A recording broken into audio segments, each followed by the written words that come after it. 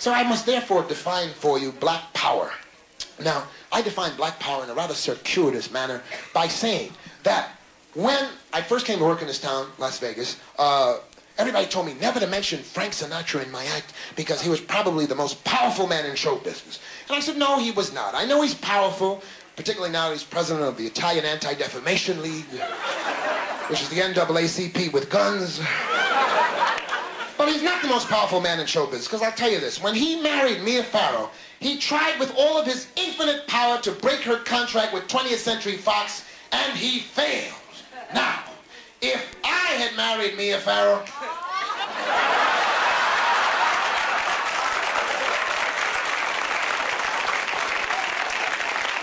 that's black power.